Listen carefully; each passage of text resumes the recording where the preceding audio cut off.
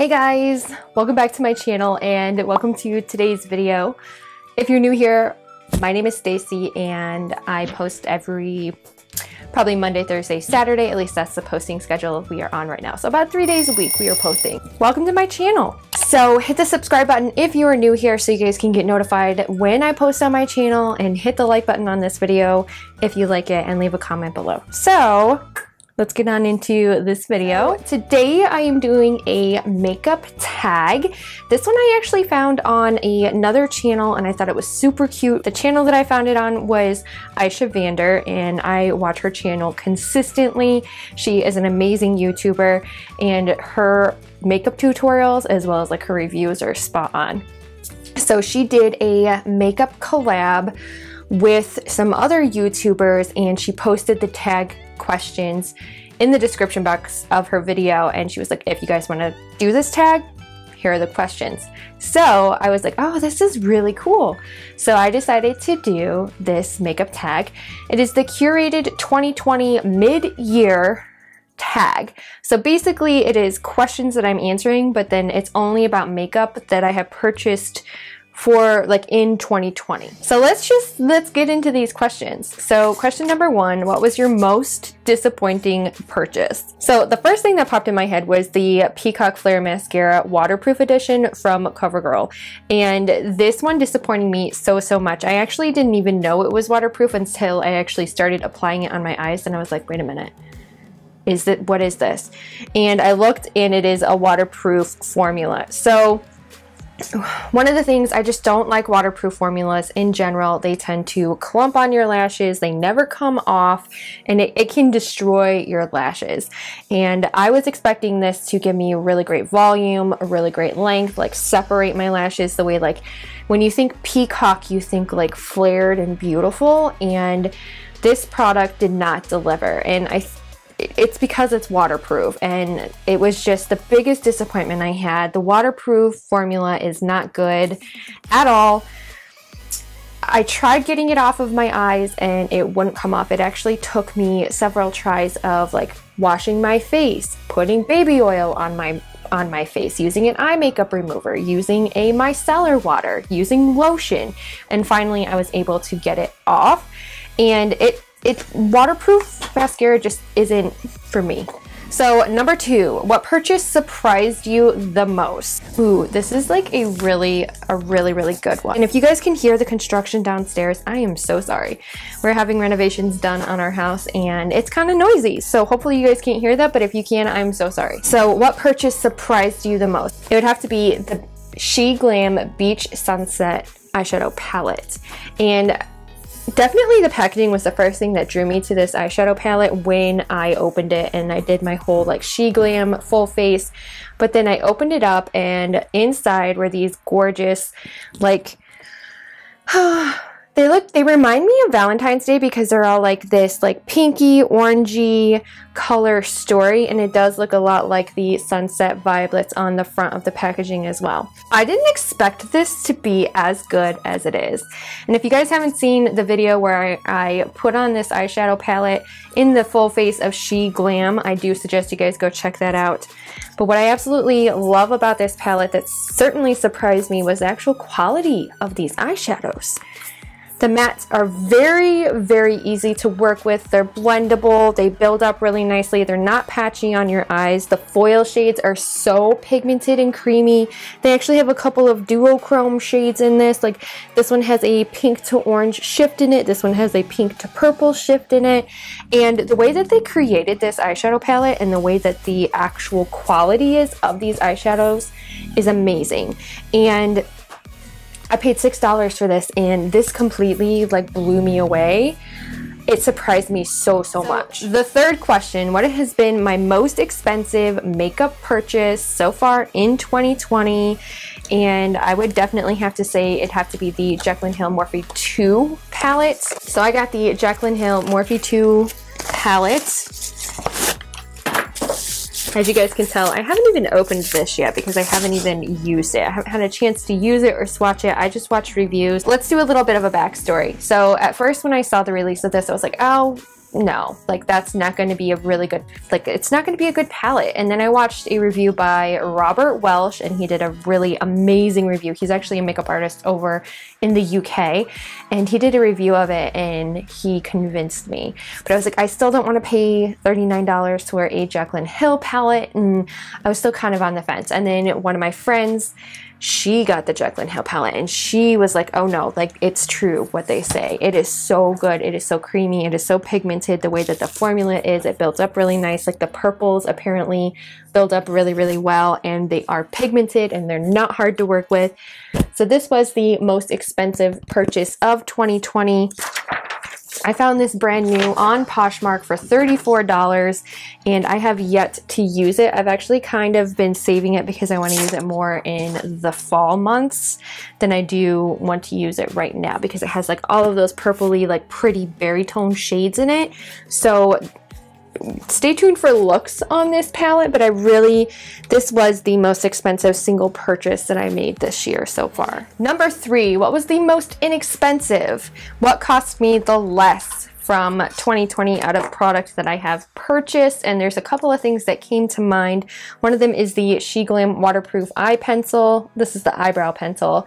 And then the other one was the In Studio mechanical gel liner. I paid $1.50 for the waterproof eyebrow pencil, and it was like $1 to $1.50 of the In Studio gel liner. I have used both of these. The SheGlam waterproof one, it's like your standard eyebrow pencil. It does have a spoolie on one end, and then it has the pencil that, you know, rotates up on the other. It actually reminds me a lot of a Makeup Revolution pencil that I used to have and love, and the formula is pretty decent quality, really pigmented. I mean, it worked just the way an eyebrow pencil is supposed to. It was $1.50. I really did enjoy it for the price. It was really, really good. And then we have the gel mechanical eyeliner from In Studio. This can be found at Walmart, and I think it was like $1 to $1.50, but it was really, really inexpensive. And this eyeliner goes on really creamy, smooth. There is no type of like, it doesn't go on funny at all. Like it's a really good eyeliner for the price that I paid for it as well. You get what you pay for and more. Like this does work really, really well for how cheap of a price that it is. Question number 5.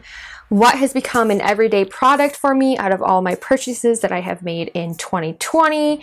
And the first one I have to go to is the Hourglass Ambient Lighting Powder. This one is in dim light, and this has become an everyday product that I use. I love using this as like a face powder to kind of like blend everything together after my face is done, and it just gives myself like an overall like airbrushed effect, and it makes me look brighter, more refreshed. It even like evens out my makeup. Like if something's a little bit patchy, it blends everything together very, very flawlessly. It really does blend my complexion, smooth my complexion, and then it also sets everything in place. It makes my makeup last quite a bit longer as well. So another staple product that I use every single day is the regular formula of the Peacock mascara, and I tried this one after being so disappointed with the waterproof formula. I was like, okay, the regular formula probably is really good. So I went out and I got it, and I love the effect that it has on my lashes. It lengthens them, it volumizes them, it makes them look like the peacock flare that you would expect from the name. So it does deliver the non-waterproof kind. And then paired with the Clump Crusher mascara, you get very, very beautiful feathery lashes like what I have today.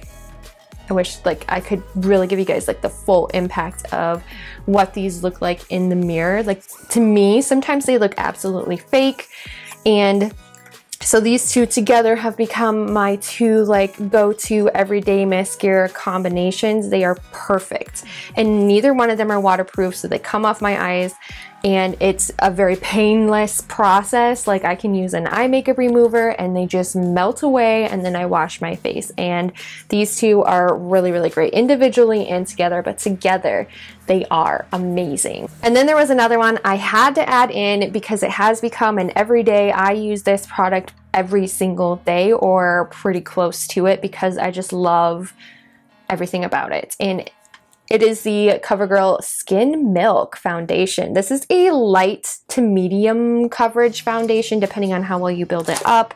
And what I really like about this foundation is that it evens my skin tone and it still covers like the blemishes that I have, but it keeps me looking natural, fresh, and dewy. And you can see my freckles through it. It makes me look like I'm not wearing anything, but it adds a little bit of extra something to my face. It never looks cakey, it doesn't wear down funny, and it just looks like skin. So good. Question number 6 is, what was your favorite purchase for special occasions? And it really isn't a beauty product because, I mean, it is a beauty product. It's not really a makeup product. And it is my mini suture wand that I got in a BoxyCharm. And I use this wand for special occasions. I can't talk today. I did do a hair tutorial at the end of my Honest Beauty video. If you guys want to go check that out, I do suggest you go watch the hair tutorial so you can see how this suture wand works. I didn't pull it out because it's like mixed in and no.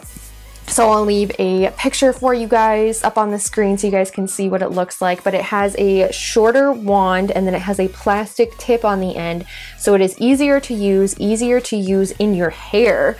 And I don't find myself burning my hands, burning my face, burning my ears, burning my neck. Like I have had other ones like the full-size wand of the suture wand or even my full-size Longe wand, and I've burnt myself so many times on those. It was just really hard to maneuver, especially when I have shorter hair.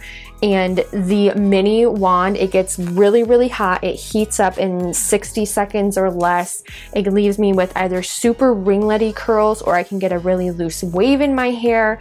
It is just a really great hair tool. So if you have medium hair length like me, like short to medium, then I do suggest getting this mini wand. It is so good. Okay, question number 7. Which favorite product met or exceeded my expectations?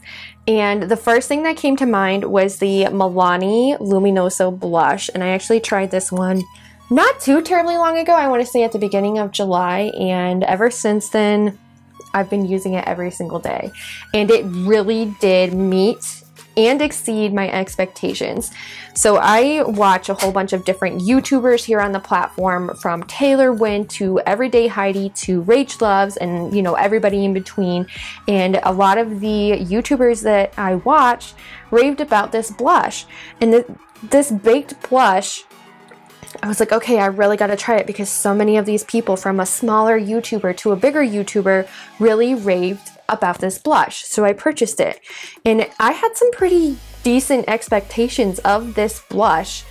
And when I put it on, oh wow, like it was so good. Like it was way better than what I thought it was going to be, to the point where like it exceeded every single expectation. Like I expected it to be good, like what they said, but I didn't expect it to go beyond that, and it did. This is a very, very nice pigmented formula, but it also has like a sheen to it. It has a sheen to it, so like you can build it up or you can just use it on its own. You can build it up on its own and you can create a really nice corally blush natural look on your face, or you can layer it on top of another blush. And I have been doing both. I've been using it individually. I've been using it with another blush as a blush topper, and it performs so well on so many levels. It does a really nice job of giving me that like natural glowy look no matter how I use it. So today I used it as a blush topper, and it gives you like this natural glow that doesn't look over the top.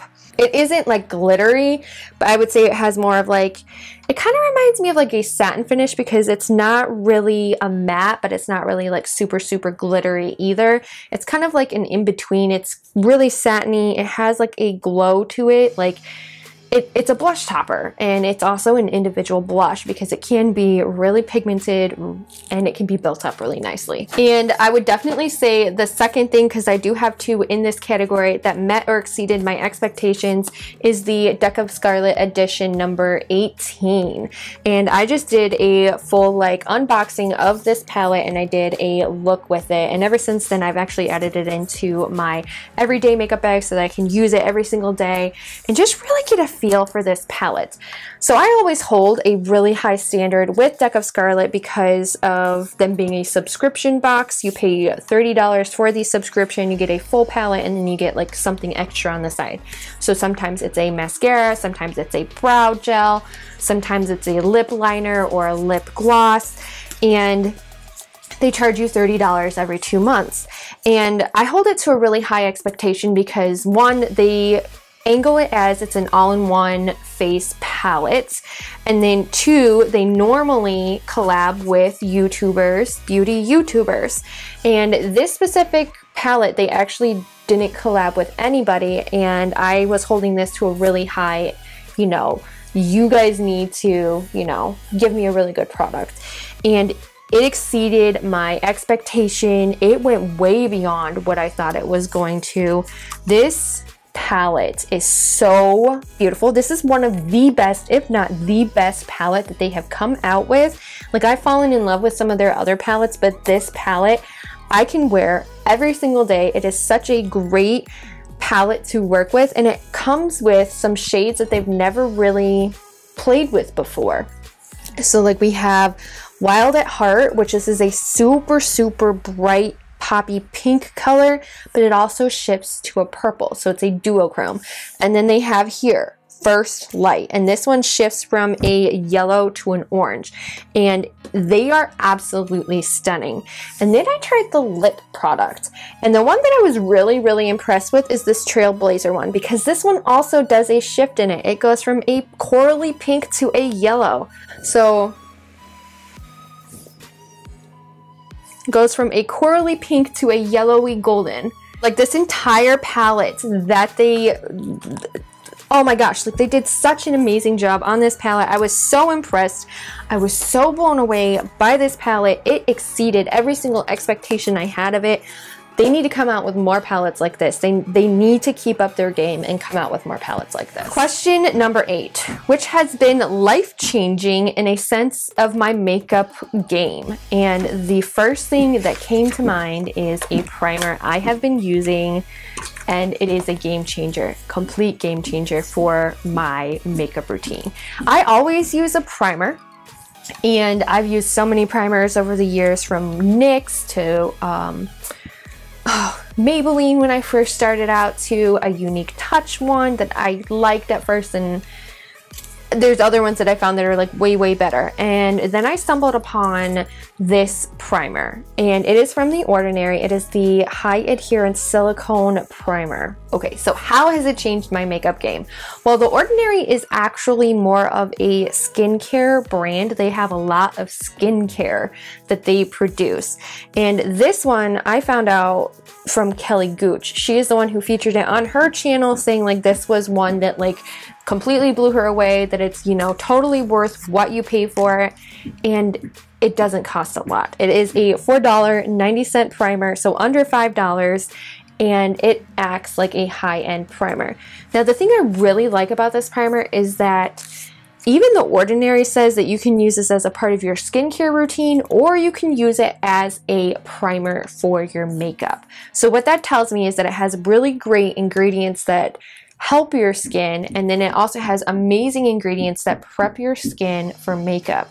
What I have noticed with this one is that it fills the nooks and crannies that I have. Like, I'm getting older, everybody is getting older, so I do have some like wrinkles under my eyes. I do have some oversized pores on my nose and on my chin. I also have some, you know, laugh lines up on my forehead, and it fills every nook and cranny, and it smooths my skin. And while it's doing that, it also evens my skin tone out because it has a white base to it. You guys can see some in the cap right here.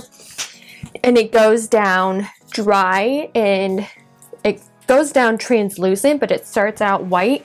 So it evens my skin tone on top of filling all my nooks and crannies. And then it moisturizes my skin as well. I have noticed like a difference when using this primer, that my skin is a lot more moisturized, and it preps my skin so well for makeup. This primer definitely has been a game changer for my makeup routine. And the second one is also a primer that has been a complete game changer. It is the Pretty Fresh Hyaluronic Acid Primer, Hydrating Hyaluronic Acid Primer. And it is so true to its name. It does hydrate and it has hyaluronic acid in it. I actually use this in combination with the Pretty Fresh foundation that ColourPop just came out with.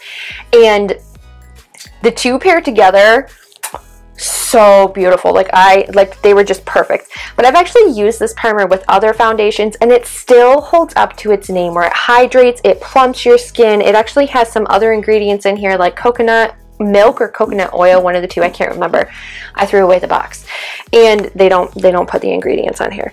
But the other ingredients that they put in this primer, really, they do an amazing job. I actually use this sometimes just on its own as a moisturizer for my face so I can get that hyaluronic acid in there. And I have noticed such a difference in my skin with using it on its own and with using it with my makeup. It plumps my skin, it refreshes my skin, it leaves it feeling dewy and fresh, but it's not like overly tacky. And this is a game changer 100% in my makeup routine.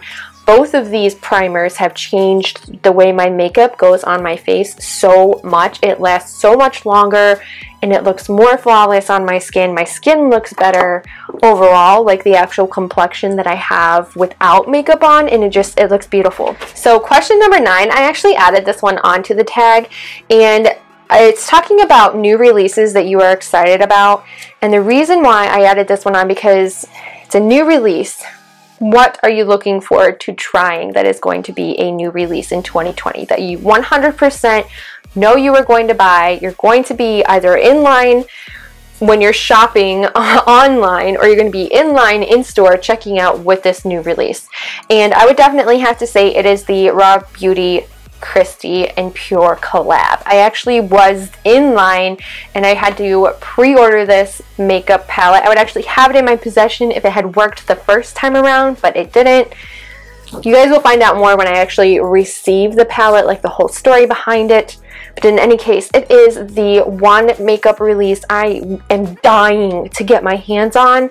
I have seen a lot of reviews up on YouTube already that this palette is super pigmented, it blends well. Christy did a really, really great job with the package art, and it is the new release I am looking forward to. And it should be here in like September, end of August, beginning of September, and I'm just ready for it. Like, I need it in my life right now. Makeup tag for 2020.